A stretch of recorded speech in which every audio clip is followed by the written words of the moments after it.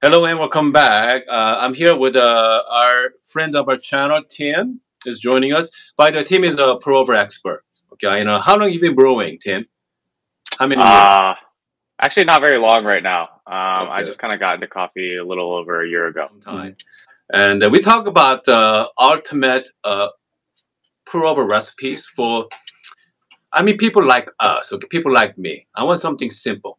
Okay, I know uh, most of you watching my video. Uh, Most likely you watch James Hoffman's Ultimate. Here, let me show you what I'm talking about here. So he made a video some time back, Ultimate V60 recipe.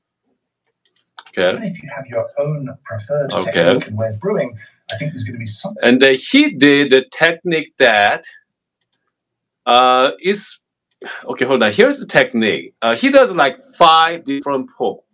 Okay. I mean that's quite a bit. I mean, most of us watching his video, I mean, for myself included, I got confused. Okay. I mean, I got so confused by following his step. And Tim, have you seen his video before? Yeah, yes, I have. Okay. What do you think? What do you think about his recipe?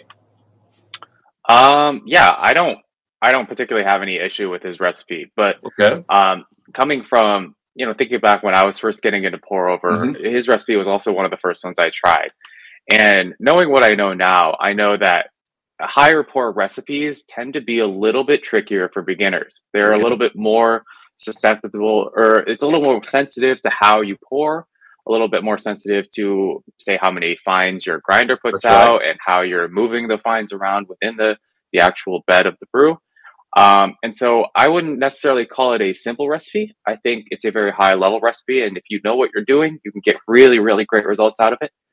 Um, but for beginners, I think it's easier to start with lesser pours and work your way up in terms Correct. of pour count.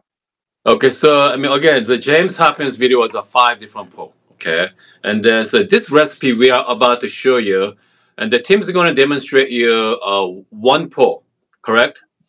Well, one bloom and one pour. Yes. One brewing and one pour, and then I'm going to be doing the similar. I'm going to do the similar brewing step as well. I'm going to do the one blooming and one pour too. So I'm going to show you side by side. And then today I'm trying to do similar setup for Tim. We are going to use the V60. Tim, I'm going to use the V60, right? Yes, I am. Okay. We're going to do the V60, and then same coffee as well. Yep. Okay. I got coffee from Brent from Good Brothers Coffee. This is a Peru Geisha. So we have the Yep. same coffee, same brewer, and also we're going to be using the same hand grinder as well. Well, it's So slightly different, but I'm yeah, using my hand grinder. You're using one of yours. yeah, the C40, same. Yep. Okay, same from. All But right. again, comes to water. Which water are you using? Hot pack of thermal wave water or something else? I'm using holy water, which is Okay. a little bit different, but it's very similar in terms of composition to holy or Okay, to third wave. so people are hearing right now, what is holy water, by the way?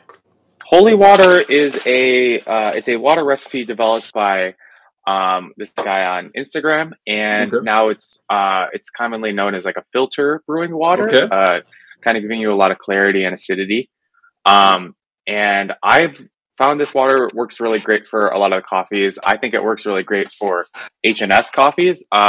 This is actually what H&S uses at their roastery to kind of evaluate their Okay. coffee. And so, given that's what they kind of use to make their notes, I find it gives a really great result for their coffee. But I think it's just been really great for a filter. Okay, so for people talking about making your own water, we are simply talking about having a mineral ready.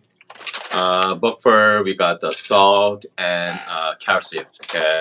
I know it can be overwhelming, but there's a lot of resource on that as well. Actually, I have my video. I made a couple of videos on my channel too, how to make your coffee water. So I mean, don't be afraid. Okay, it's not that hard. Okay, it's not that hard. It's pretty No. easy to make your own coffee water. But again, in the beginning, you know what? Just follow this simple step. Okay, and we are about to show you guys. Personally, I prefer this method over James Topham or some other recipes out there. You know, take the guesswork out. Yeah. And you know, I mean, 5 pour is a lot. Okay, I mean there are different steps. So hopefully this video simplify your pour over process. How many Agreed. grams are you gonna use? I'm gonna do my normal 15 gram. Okay, 15 gram dose. Okay, so let's go 15 gram. What did you set your water temperature at? I'm doing 92. 92. Okay, I'm gonna set to 92. So we're gonna do a 15 gram dose. This is a pretty light roast for this coffee. I think it's a really great representation of what kind of the geisha varietal can taste like, and I think it's a really great example of a Peru geisha as well. Okay. I think 92 is great. What about how many clicks? Let me check where I'm at right now. Yeah. I'm at 24 clicks right now. For one pour, I think we can maybe go a little bit finer, but curious to see what you think. I have I have Abaca Plus and T90 and Abaca. So again, we just use the whatever paper you guys have at home. So this makes us make it simple as possible. Okay. Yeah. No, I usually wash my paper. I think I usually just do it under the tap with like a hot water. Yeah. I certainly wouldn't belittle another. Oh, I'm not belittling James Hoffman's method at all. Absolutely not. Do not. Yeah. Don't kind of misconstrue what I'm saying here. I really do think because when I was first getting into pour over, I struggled with James Hoffman's method a lot. I found it gave me, I would either stall out the brew or I would get a lot of fines kind of stuck to paper and it would really slow down my brew. And a lot of times I just get a really heavy over extracted cup. And I think it's better to kind of talk more about the recipes and give people more options for something to try, rather than just saying, yeah, this recipe is the greatest or this recipe is the worst. I mean, it's a much bigger kind of looser spectrum than I think people like to think. Okay, it comes to ratio, Tim. You like 1:16, 1:15, or what do you prefer? For my taste, I usually like a little bit of a lighter brew, so I'm usually in that 1:16 to 1:17 ratio. Yeah. So 1:16. So we are talking about ratio means. So let's say we are using 15 grams of coffee here. Okay, we are using 15 grams. If you go 1:16, it's about 240 grams of water. You are going to add it to about 240. Okay. That's just the ratio. Coffee to water ratio. I do tend to like a little bit of a lighter brew though, but it's kind of the same thing where you should kind of try a lot of different ratio and just see what you like. Okay, and then how long you like to wait for the blooming? For this coffee, which is about a little under 3 weeks old for me. Okay. I would probably do close to a full minute of blooming. 1 minute of blooming time. Okay. So again, we're gonna what? You're gonna do 1:3 ratio for the blooming, or 15 grams of water to what, like 45 grams for the blooming, or what do you like? 50. I think 50. Okay. I think for 15 gram, I really like this recipe 15 to 250. Okay. The reasoning being is you can just do a 50 gram bloom and then you pour 200. It's very simple. You don't really have to keep track of 45 and 205 and all this stuff. So good. I think just 50 and then 200. Very simple recipe. Again, just go simple. Just go simple, guys. Okay. So I'm gonna add 50 grams of water right now, and then I'm gonna wait about a minute and do the rest. Okay. And I like 1:16 ratio, so I'm gonna go to 1:16. Yeah. I'm gonna add up to 240 grams of water. Okay. I'm gonna start with the 50 grams of water. Yep.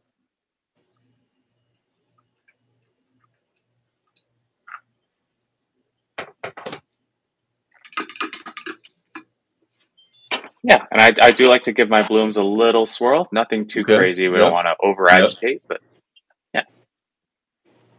So this is better for us. Okay, better for someone trying to getting into pour over. 5 pour is very complicated. All right, that's why I'm trying to come up with a recipe that extremely simple. I know quite a few people does that as well. I think Lance did a while back. blooming and single pour as well. A friend of mine, Vincent, does a single pour. I mean, he only does a single. Okay, that's not even blooming. Yes. Have you tried Vincent's recipe? That's Tails Coffee. Yeah, Yeah, correct. Taylor's coffee.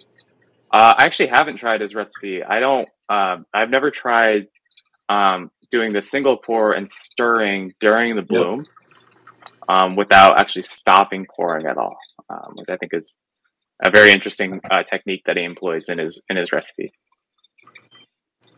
Yeah, so I'm just kind of pouring slowly. My scale is reading about 3 to 4 grams per second as I pour all the way up. Yeah. So it took me about 45 seconds to pour that 200 grams. And I'm just kind of pouring throughout the bed and trying to get a kind of uniform Okay. agitation throughout. I'll give it a little swirl just as it draws down. I mean, for me was I just went fast. Okay, I just went to 140-gram water really fast, and personally, I like the faster brew. So right now, I'm at 2 minutes and 20 seconds right now, and close to draw down. So most likely, it's gonna be around 2 minutes and 30 seconds for my time. Yeah, mine too. I'm right at 2:30, and I'm pretty much at a dry bed. Yeah. Yep. 2:30 right now. Yeah, it's dry bed here, as you can see. Yeah. Yep. I like to give it a little bit of swirl. Sure. Take a little bit of time to kind of appreciate the aroma. Okay.